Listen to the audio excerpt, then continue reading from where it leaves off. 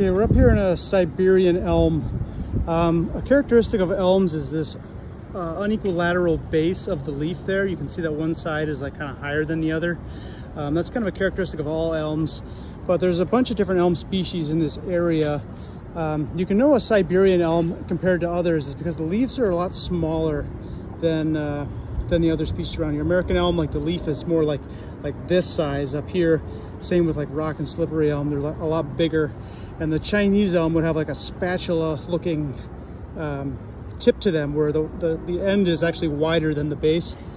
So that's how you know this is Siberian. The leaves are a lot smaller, and to tell it's an elm, it's an unequal lateral leaflet right there.